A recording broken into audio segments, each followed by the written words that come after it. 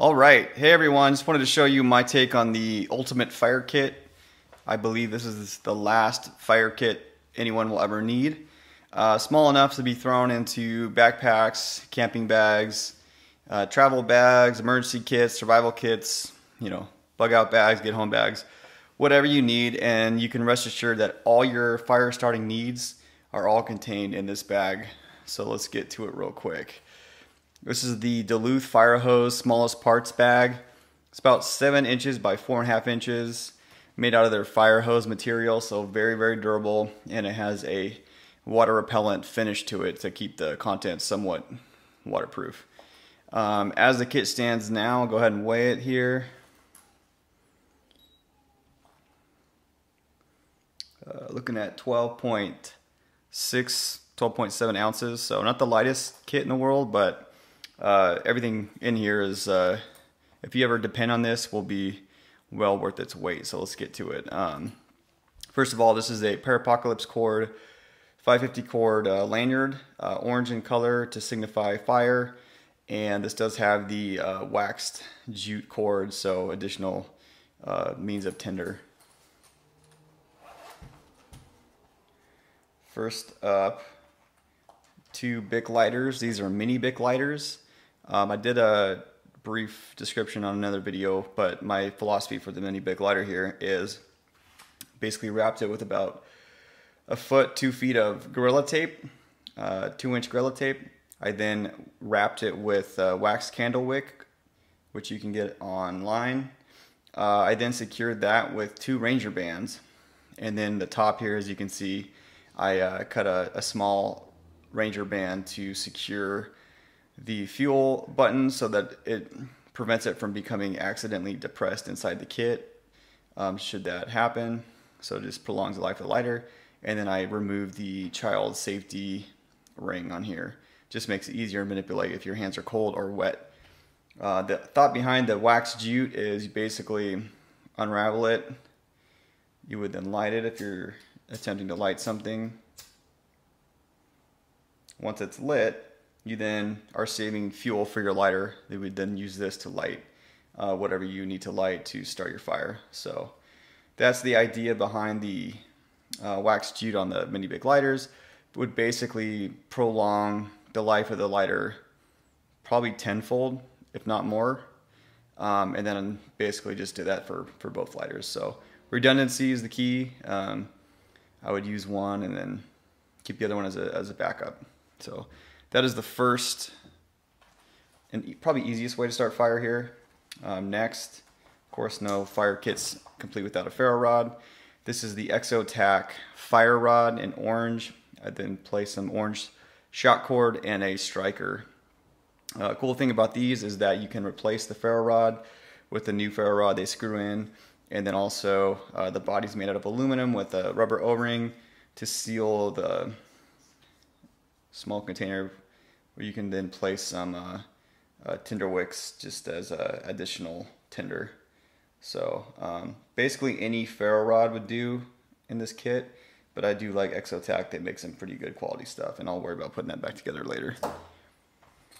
Next, no kit's complete without a magnifying lens. So this is one that I got from Dave Canterbury's Self-Reliance Outfitters store.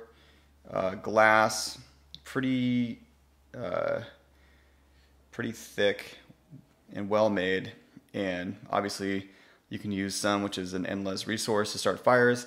I would then, if I'm starting a fire during the day, I would always go to this to try to save the rest of my kit's components, and then just focus the beam on some tinder, get a fire going that way. And then this is just a lens cloth, and then a rigger's band, which is also flammable, can be used to start fires. Stormproof matches, I have 5 of them. These usually are a little bit longer with the handle, the wood material. I cut it off because my thought was I'm just going to light this, place it into my fire, and then it burns super hot. It's actually will continue burning underwater, which is kind of cool. And I would only go to these if it's really bad conditions, rainy day, and I absolutely need to get a fire going as fast as possible.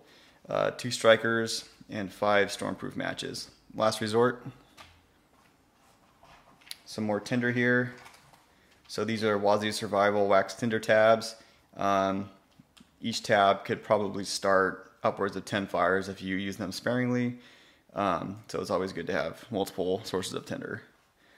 Probably my favorite source of tinder is this. This is made by Raytel. I got this on Amazon, and it's basically around 2 feet of waxed jute cord with a aluminum bellows.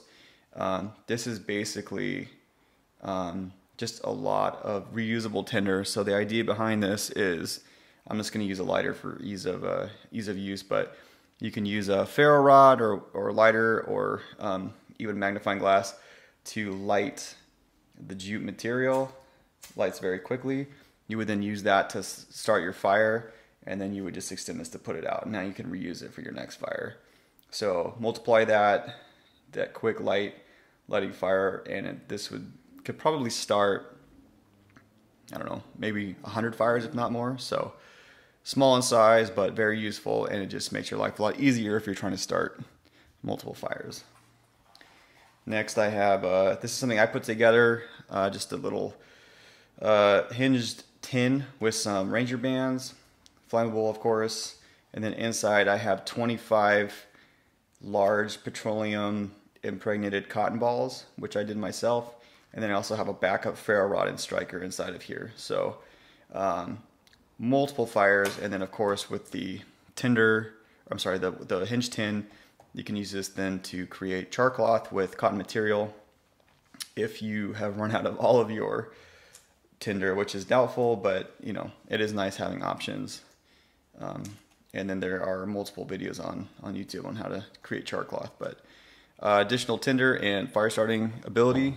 And then lastly, this is just a section of aluminum foil from Wazoo Survival. Thought what this is, creating a surface to strike a ferro rod onto, keeps it off the ground, keeps it from getting wet.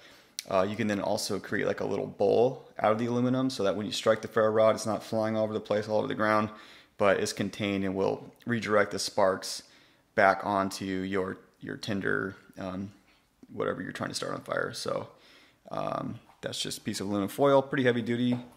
And then this is the Duluth bag. So that is basically it for my kit. Hope you liked it. Please like and subscribe, and stay tuned for more videos.